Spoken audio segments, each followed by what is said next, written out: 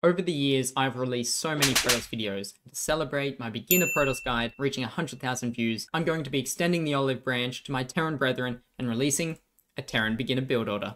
Let's go. So just as in my Protoss guide, I'm going to be providing a beginner macro build order for Terran players to get you guys up to speed, playing with the typical Terran units, and really having a lot of fun. It's going to provide a very safe, solid macro style that's going to work really well against Zerg and Protoss players.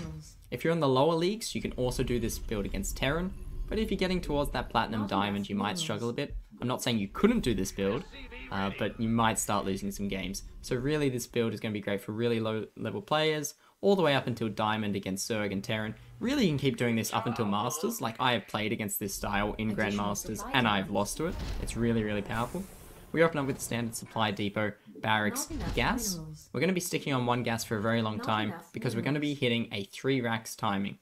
Against Zerg, against Terran, we're going to be building only Marines. Against Protoss, we might add in some Marauders as well. Now this is not the end of the build. It means we're going to hit this nice timing.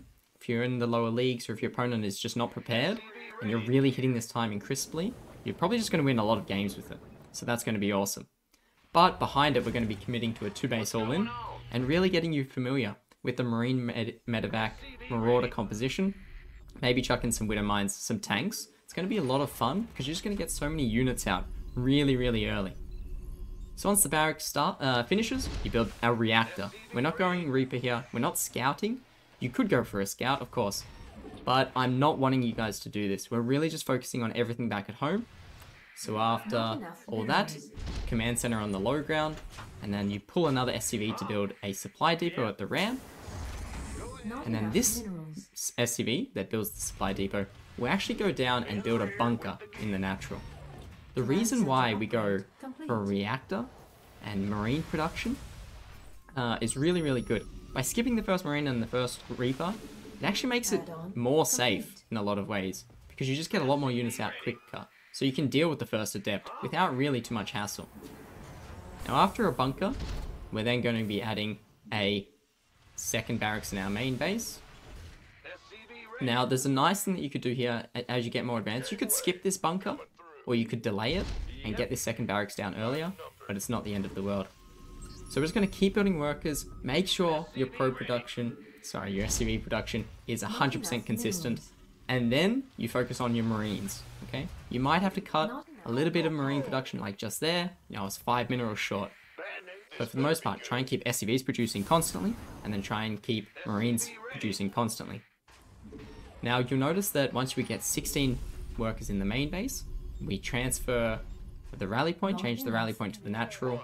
I'm going to be rallying the next Marines into the main base. So we send our first four Marines to the bunker in the natural, then we send all of the rest of our Marines into our main base. There's two reasons for this. The first one is we're looking to hide the Marines, so that's going to be great. It's going to shut down our opponent's scouting. If he sees a bunch of Marines, he knows that, you know, some sort of stim timing is coming. Once these barracks, by the way, finish, we're going to go straight into tech labs. First tech lab is going to produce stim. The second one is going to produce combat shields. The other reason why we put Marines into the main base is, let's say a medevac flies in, an Oracle flies in. You already have units there, ready in position. So I'm trying to keep this simple as possible for you. You notice that you're not looking across the map at all, right? We're just looking back at home, focusing on all that. Make sure we're building SCVs constantly, Marines constantly, and then, and only then, could we start thinking about doing scouting. Like, you really should be able to hit this build order perfectly, right? Now keep building these Marines. Occasionally you might run into a bit of an issue where you don't have just enough minerals, but that's totally fine. And make sure we're constantly building supply depots throughout all of this. So the way I do it is I build a supply depot after the second barracks is completed, and then I just start walling the front against Zerg. Against Terran and Protoss, you probably don't want to wall the front, so you can just start having two SCVs building depots all the time. Now as you start getting to 4 minutes 30, you're going to think about moving across the map. And as we move across the map, this is our timing. We add a factory and 2 gases. Nice and simple. Factory, 2 gases at 4:30, and then we start to move out. As we move out, we're going to add 2 more barracks. Sorry, before that we're going to add an engineering bay, just a single one. I'm also going to salvage the bunker. You don't have to do this if you don't want to, but it helps.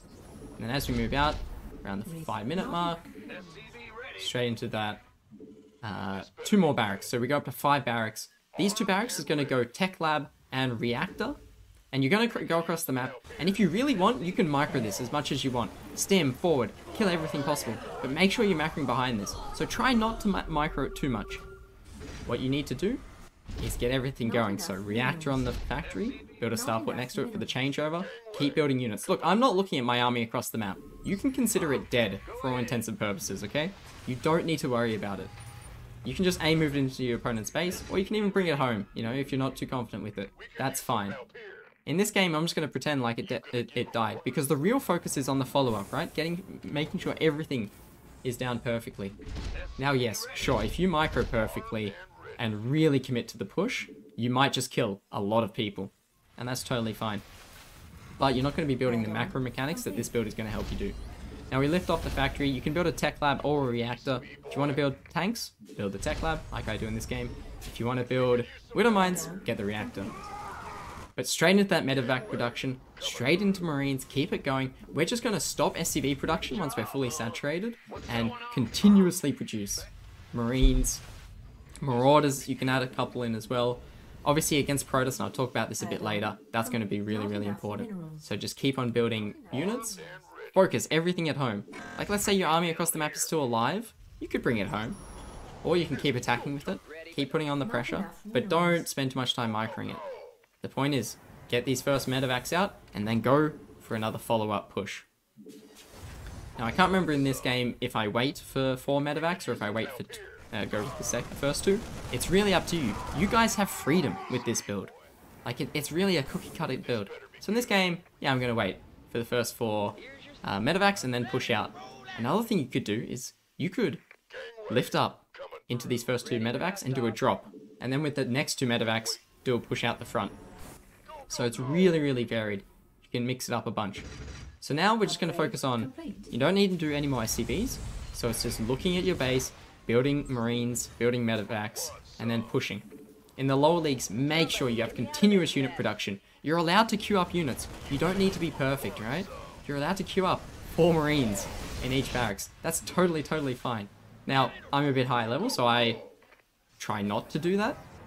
But that's not important. If you guys are floating a bunch of money and you really want to focus on this engagement, you need to have this army at home really be continuously produced. So the way it works is you just keep pushing and pushing and pushing. We're not going to take a third base for a very long time in this game, if at all. We're just going to keep pushing until we win or we lose. You might lose some games, that's totally fine. Once you look back home and you have a big enough army, you can then decide if you want to push out with this again. Maybe these 5th and 6th medevac go for a drop. So that's what I mean. It's really up to you how you want to play it. I'm keeping it super simple, right? And just waiting until I get a big enough army, another 4 medevacs, then I push out with that as well again. And I'm trying to macro at home as best as I can. My advice for pushing forward is if you're going with tanks, you can be nice and slow and methodical about it, right? You can push through really, really simply, spread some marines, be on hold position, and then you can go forward. So that's the build. It's nice and simple. We're going to hit 3 racks timing early. That's going to kill a lot of people. But then we're going to immediately go into that factory and the starport, the quick medevac production, 5 racks. Now I want to tell you what we do against Protoss. So at 3:45, we're going to start queuing up 4 marauders. So you've built 6 marines, and now you're going to build some marauders and push out with this as your main army. So then when we push out at 5 minutes, we have 4 marauders. In this clip I have 3, but you should have 4. And that's going to be much more effective against a Protoss player. Get concussive shells as well, and that's going to be great. Now the follow-up is completely the same against Protoss. You get the medevacs, keep building marauders though. And we have 3 tech labs worth of marauders. So you're going to get a huge count of them. And marauders are key against Protoss. So that's the real difference between doing it Protoss versus Circ. But as we move across the map, you're going to be hitting a 3rd base, all this kind of stuff. It's really up to you how you want to push this through. What I would recommend though, is let's say a Protoss player is sitting there, maybe on 3 bases, he's being really defensive. You want to have 2 armies. And this is a high level tactic, right? So if you're in bronze, silver, gold, that's not what you need to do. You just need to focus on macro, and you're just going to walk over opponents every single time. But as you get higher, you want to set up 2 armies against Protoss and hit 2 different locations. You can do the exact same against Zerg as well. And I would be interested to see how you guys do with this against Terran. I'm pretty sure you can make this style work. Obviously, it's not ideal, but it is okay. One reason why Terran is a lot different is, you know, you have tanks, people play quite defensive. It's very hard to hit a stim timing, especially without medevacs. So, I hope you guys really enjoyed this video. Really enjoyed the guide. Try it out. Terran players, I think you guys will really thrive with this. Work on your macro and you'll be really good, because you'll start just winning games with the first push, and then with the follow-up push you're just going to crush every single one of your opponents.